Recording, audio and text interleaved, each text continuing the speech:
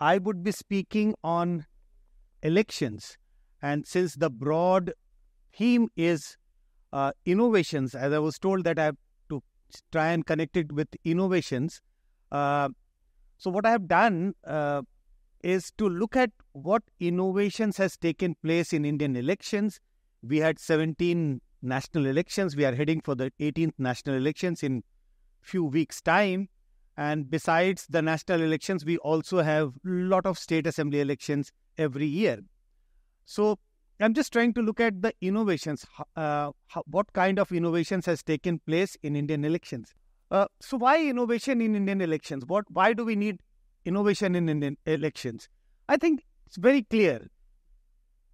The Election Commission wants to do innovations in Indian elections to facilitate the conduct of election. When I say facilitate, for the Election Commission to conduct free and fair election, and also the second aim of innovation is to figure out how to facilitate voters like you and me to cast their vote, to make them more comfortable when they want to cast their vote on the election day, and also to, make voters more interested in elections. So this is all about innovations. I'm trying to take you back to the first Lok Sabha elections, the first elections. This is the image of the ballot boxes. And as you can see, the ballot boxes in the first Lok Sabha election, the first election was party-based. So if you want to cast your vote, there are different parties with the symbols, and these were kept like this on the stage. So if you want to cast your vote to party with the symbol, this lamp, you walk to that booth, you walk to that ballot box, and you put your ballot paper in that box. But later on, it was realized that it was not it didn't help in keeping your vote secret, because if you're walking to this booth, this ballot, then people can know. People means at least people who are conducting the election, they would know which party you have voted for. So that was the first election, and then it was placed like in this sequence, and polling agents who are conducting election, they won't be able to see the ballot boxes. So this was the first election. This is how ballot boxes have changed over the last several elections. 1952, it was small. When it became bigger in 1962, 77. So these are all images of ballot boxes, and the innovation took place as per the need of elections. That if there are many candidates, more candidates, you need or more political parties contesting election, you need a much bigger ballot box.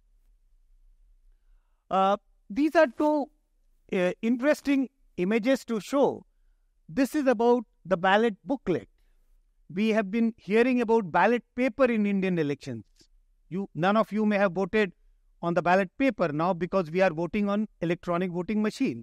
But earlier, it used to be kind of a sheet of paper with the marks of the symbols of political parties, names of political parties, and the names of the candidate. Whichever party you want to vote for, you just put a mark and put it in the ballot box. But why it is called a ballot booklet? Because in this constituency in Tamil Nadu, there were 1,033 candidates contesting election. So it was a kind of a booklet, like a small booklet, and you have to flip pages after pages to figure out which party or which candidate you want to vote for. Historic, because this is the constituency and this is the election when we had the largest number of candidates contesting election. And this is the biggest ballot box. Now we don't have ballot boxes. We have small ones for what we call postal ballot. But this is the biggest ballot box for 87 candidates in East Delhi. But since I'm talking about innovations in elections, you can see that we have moved a long way from using ballot paper and using ballot boxes to now electronic voting machines. So now the votes are being casted on electronic voting machine. No more ballot paper, no more ballot boxes. You go and just press a button and your vote is casted. So this is the image of the electronic voting machine. It was first conceived in 1977. then used first time in 1982 elections in Kerala, but ever since 2004, it is being used in all the Lok Sabha elections and all the state assembly election. The institute where I work, Center for the Study of Developing Societies, Election Commission, commissioned us to do a study in the 90s, mid-90s, to figure out the legitimacy of the electronic voting machine in the eyes of the common voters. So we did studies across the country in few states to figure out what do voters think about electronic voting machine, legitimacy and the faith in the voting machine. Do people realize that their vote is being casted accurately or not? And the report was very, very positive. I'm not saying that based on that report, but the point I'm trying to say, every innovation which Election Commission has done in the process of conducting election, for conducting election, it is based on a lot of feedback. They take feedback from various sectors, various people. So that's one feedback which we gave. And now the Indian elections are being conducted using electronic voting machine. If you are following Indian elections, if you're reading newspaper, you would have figured out that for the last few years, maybe a decade ago, there have been controversies about the electronic voting machine, the secrecy of my vote. Because some people believe that I have pressed button for party A, how I can be sure that my vote has been casted for party A? I'm not sure whether my vote went to party A. Maybe it went to party B. So a lot of campaign, lot of controversies around that. And now it was, the onus was on the part of Election Commission to offer some explanation to that. That you have to, because as Election Commission has to, the duty of the Election Commission is to conduct free and fair election. And you as a voter must be convinced that your vote has been casted in free and fair manner. So a new thing which has come up, which is VVPAT, which stands for Voter Verifiable Paper Audit Trail. So this is a new system which has come up. I will show the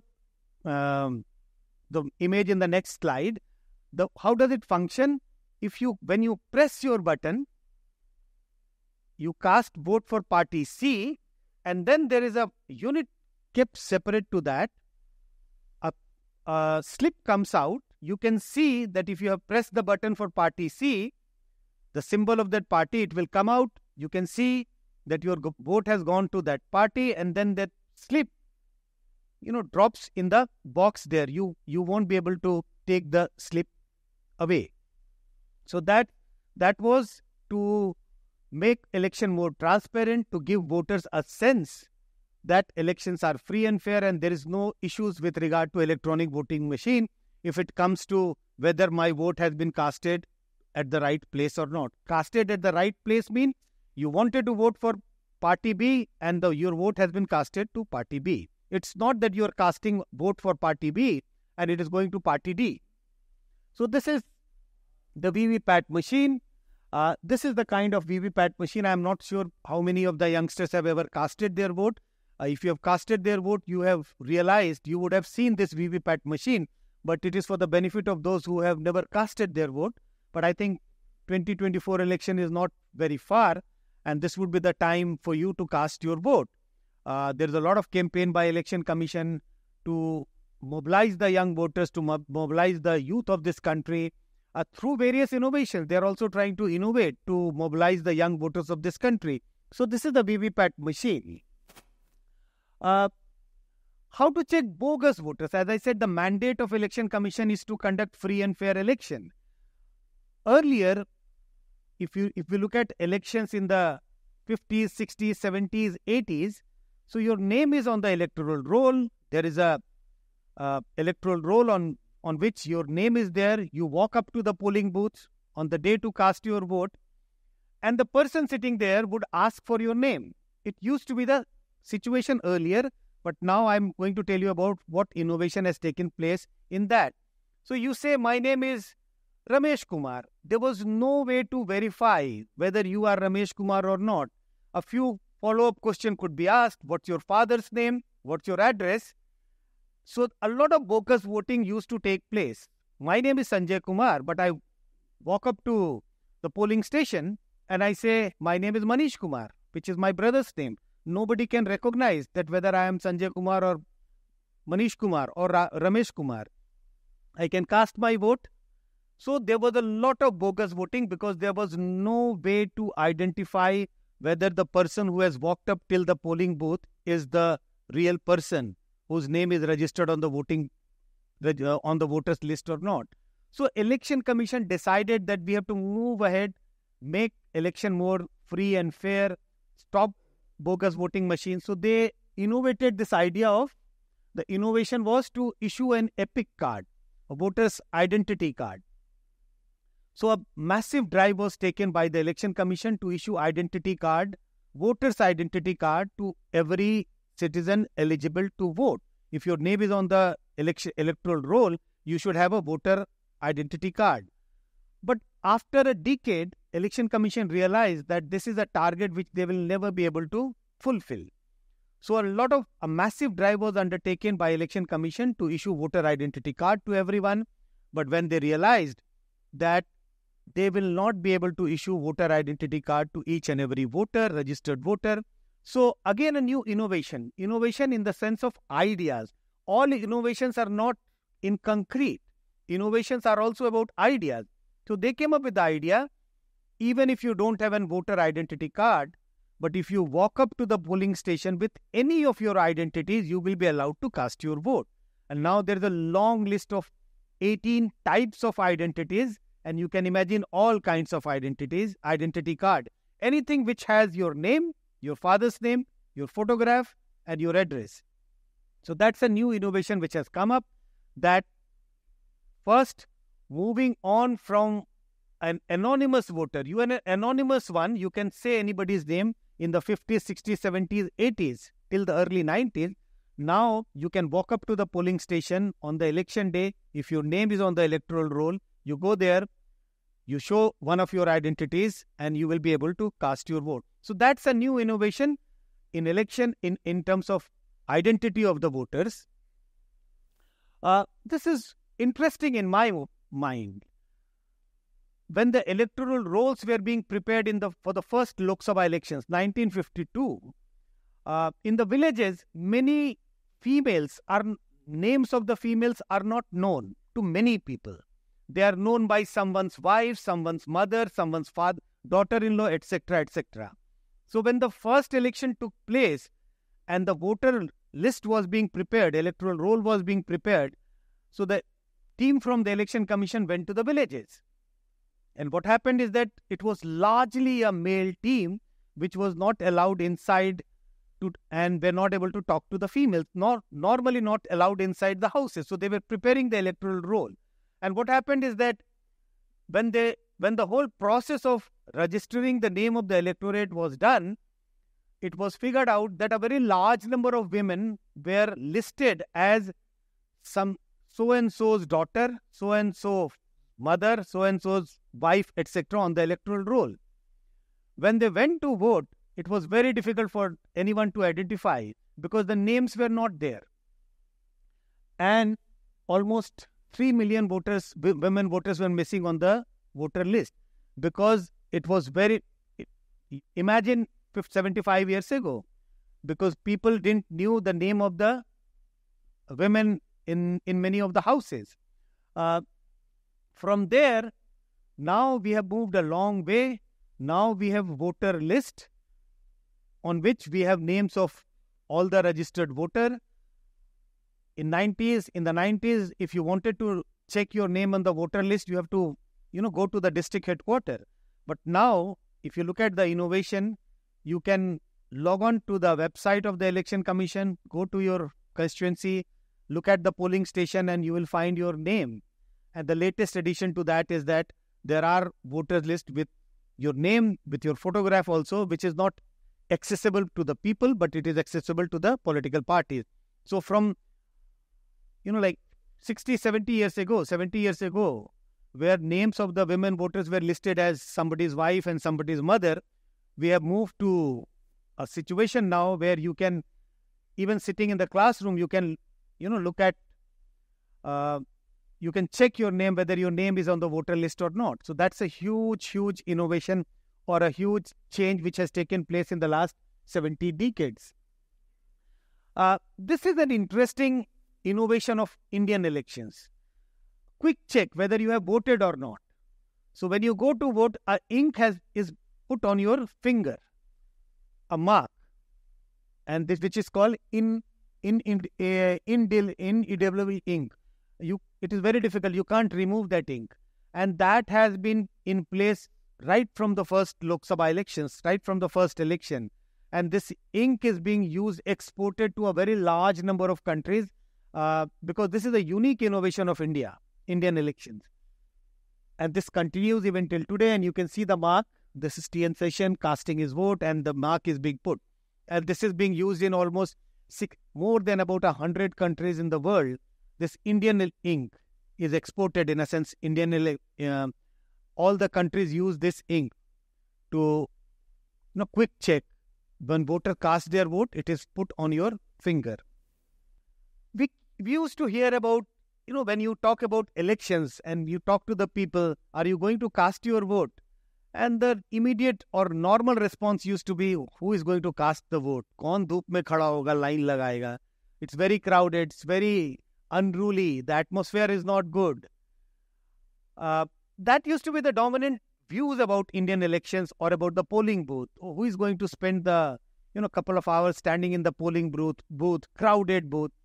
So Election Commission thought of new innovations, how to make it a pleasant experience, that when you go to vote, when you stand at the polling station, you should feel good about that.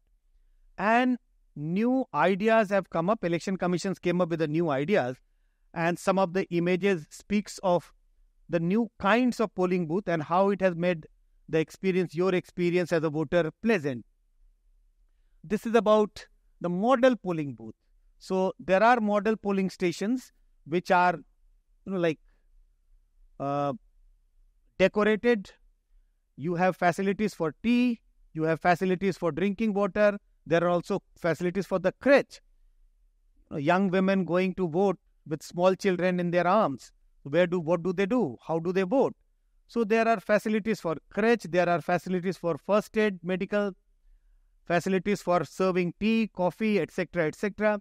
So from a time when polling booth used to be far off, you have to walk up till 10 kilometers to cast your vote. So polling booths has been brought much closer to your house. It is mandatory to have a polling station within 2 kilometers of the distance from your house. While it is mandatory to have the polling station within 2 kilometers, it is far less than that. It's like next door. Mostly polling stations are next door, and these polling stations are some of the polling stations are also kind of, with all kinds of facilities. These two images about the women voters. Some of the women voters didn't want to go to cast their vote because they used to find it very crowded. They don't want to stand in the queue with men and women standing in the queue, jisko kehte dhakka mukki ho rahi hai, pushing each other. So that many male member of the family didn't want the women to go to the vote. Kyun jaoge? Why do you want to stand in that queue? Long queue, somebody pushing you. So Election Commission thought of new innovation. How to facilitate women or how to encourage women voters to come out to vote. So first, in many polling stations now you will see separate queues for men and women. No big innovation required. It was only thinking. How do you think to encourage women to vote? So two separate lines at the polling station, one for the men and one for the women.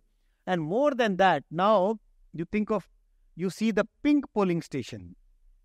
Because even if there were separate lines for men and women, some women used to think, I will go inside, but how do I?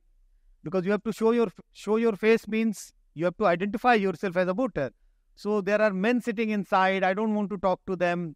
All kinds of taboos with a lot of rural women voters living in the rural India. So these are pink polling station, which is totally managed by the women officials. So it's an all women polling station. All women will vote in that polling station, and all the polling officials managing the polling booth are women. So from a time when polling used to be very, very crowded. Women didn't want to go and stand in the queue. We have moved, and the innovation has come to the stage of pink polling station. And you see the impact. If you just to cite a data, if you look at the first few elections, Lok Sabha elections, 52, 57, 62, the gap in women and men turnout used to be very large. 17-18% less women used to vote compared to men voters. Now, if you look at the 2019 Lok Sabha elections, men and women voters have voted in equal proportion. There are now 16 states where women voters have outnumbered men. So this innovation is not only, kind of for, these pictures, but it has made a huge impact on how elections are taking place.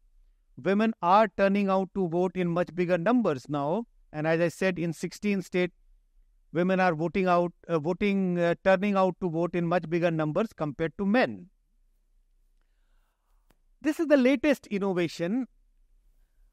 Polling station, coming to your doorsteps.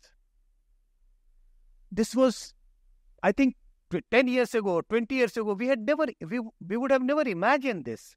So if you are a senior citizen, earlier it was 80 years, now they have increased it to 85. So if you are a senior citizen, registered as a voter, and you feel that it would be very difficult for you to go to the polling station to cast your vote, now Election Commission has made it possible that Election Commission will come to your house. And sitting at your house, you can cast your vote. For that, you have to register yourself few days in advance, I think 30 days in advance. You register that I want to cast my vote sitting at my home. This is the latest innovation. Look at these two pictures. These are the two senior citizens sitting at home, trying to cast their vote, just sitting at the home. I think very pleasant and a very noble idea that encouraging senior citizens to come and cast their vote. We would have never imagined 20 years ago that this can happen. This is how the counting used to take place. Now we have EVMs. Earlier we used to have the postal ballots. So when the postal ballot used to be counted, it used to take 3 days to count the votes. After only 3 days, 2.5 days, one would know which party has won. And this is an image of, in front of Lal Killa, big hoarding is there, and how people are watching the election results. See this, people watching the election results, which party is leading in how many seats. From there, the new innovation, the counting is taking place. You don't need to go anywhere. Even if you are having tea at your home, you log on to the Election Commission website and you get all the updates, which party is losing. From 3 days of counting, we have, come back, we have reduced the counting to almost 3 hours, 6 hours. So this is a new innovation which has taken place. Not only the process of conducting elections have changed, even there are innovations in how we conduct polls. Some of you must have heard about, opinion polls, exit polls. So there is a lot of innovation in that also. And this is an idea of the innovation. 20, 30 years ago, the voting question, which party you have voted for, we used to ask it in an open form. But we realized that people may not be giving you the right answer because the secrecy of their vote was getting revealed. So we started using this ballot box, like the ballot box being used by the Election Commission. So the people who go to the field to conduct interviews, they used to go with this box with a slip. This is the slip, the dummy ballot box with candidate's name, with the party symbol. And people were interviewed in the poll using this ballot box and the ballot paper. So innovation from asking the voting question open, moving on to the secret model, secret way of using a ballot paper and a ballot box to ask the voting question. And now the latest one in the app. Now we don't even use this ballot box and ballot paper. The app is on the mobile phone. All the people who go to the field to do the surveys on our institution's behalf, they don't carry the ballot box and the ballot paper, no more questionnaire in their hand. It's all paperless. So they go with the app on their mobile phone, and all these images are on the mobile phone, and people who are interviewed cast the vote on the mobile phone. So these are the new innovations which has taken place in the elections, and new innovation which has taken place in how we conduct these surveys. There are a couple of things which are being talked about. Should we not move in the direction of voting on internet, or what we call remote voting? There are lots and lots of issues about that, and the issues is about the secrecy of vote. Imagine if you can cast your vote on internet, sitting at home, the secrecy of vote will get challenged. So there are a series of innovations which are being talked about, but I think there are serious issues about some of those innovations. I don't think this is the time to talk about. Thank you.